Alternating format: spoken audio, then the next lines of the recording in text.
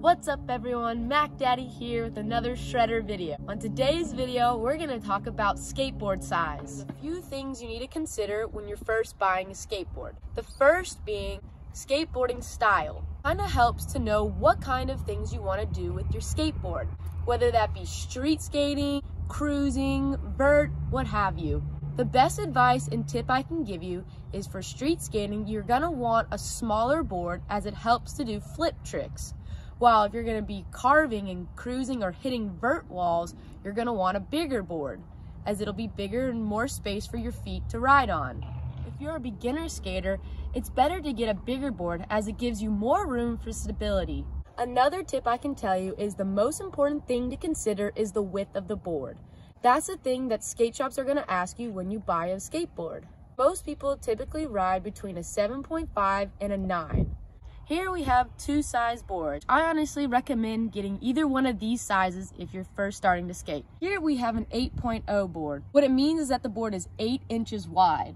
This is a good board for anyone who's young or wants to learn how to do some flip tricks. Here is an 8.5 board. I recommend getting the 8.5 board if you're first starting, as it helps to learn how to ride and carve around first. Then, once you figure out what size you like, you can start going either down or up.